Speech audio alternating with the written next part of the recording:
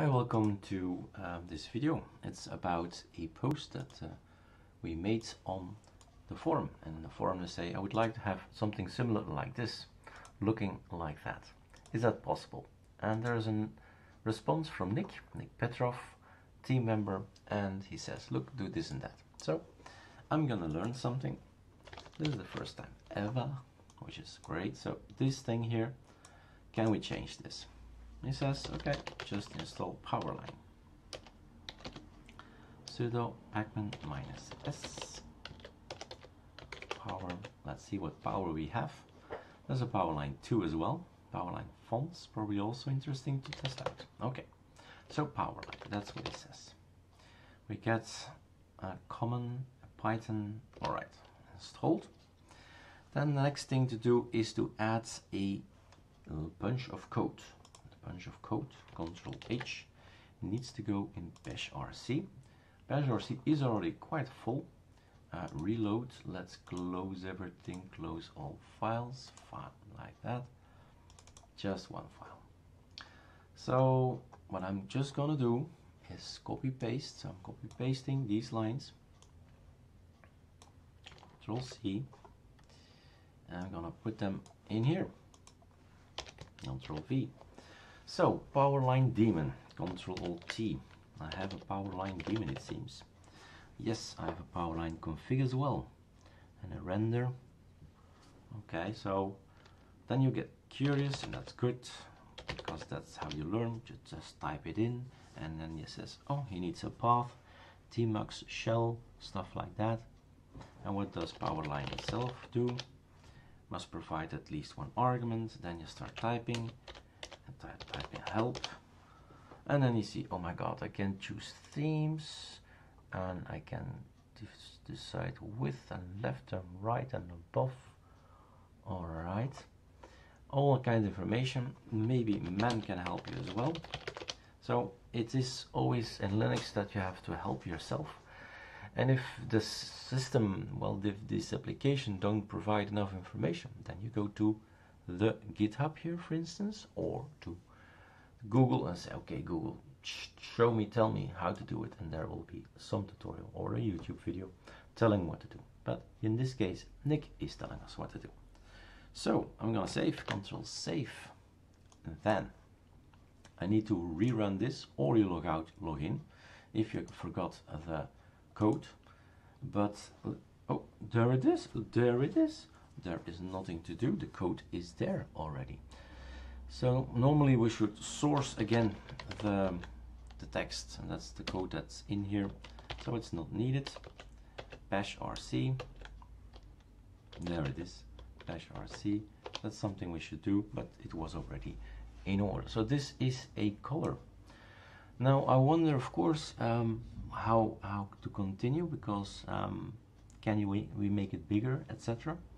And changing colors, you know how it goes. So you're already happy, but then if only, it's never 80%. So in the same forum article, there's a link, and then you start reading and say, okay, that's from awesome. So we have awesome as well. Shell is fish, never tried fish, do like fish. So it says here powerline, done that. Debian also. We can use some of the powerline fonts, and then we get ideas from somebody else, and I say, okay, let's keep having fun. Sudo pacman -s, and then these powerline fonts, they advise to install that as well. Okay, so that's that. We have that already if we want to use them. Now if we want to know right now what's in there, then you go to powerline. Let's see. So this is the powerline itself. So we get this, fine. And in the powerline fonts, we get this. So 10 powerline symbols, powerline symbols, powerline fonts. That's a license. No, that's not synced for us. So OTF is what we get, powerline fonts. The rest is configuration. Okay, so one file, that's what we got. Then they say we have to run this, so we did. We did. And here's a summary with nice powerline in Vim control scheme. Okay, terminal below with powerline, and then we can compare.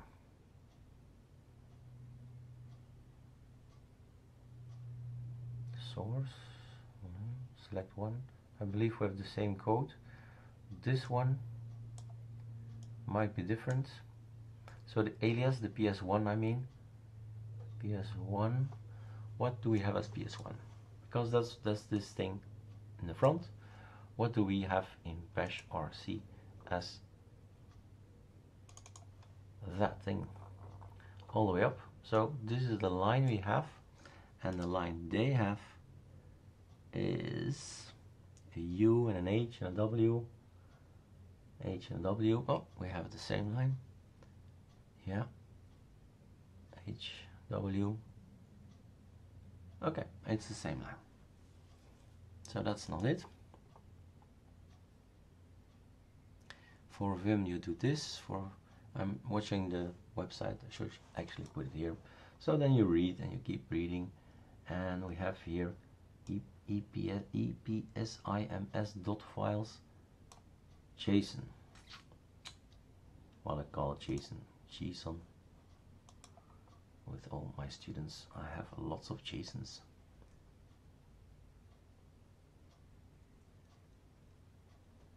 So we can start adding code.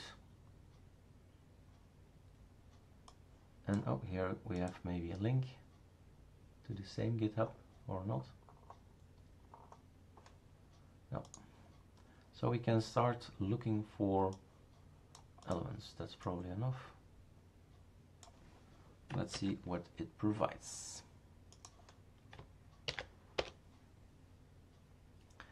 Dot files. Interesting stuff here. We have also awesome, but not that version. We have 4.2 VSPWM. We have this we will make. This one we have. This one we have. This one we have. This we will make. So yeah, that's interesting stuff in here. And here you see all the possibilities. Maybe a good thing to check out what's in here. And that's how we learn. That's by comparing what do I have, and Melt application is a great tool to do that. I guess that concludes my basic tutorial.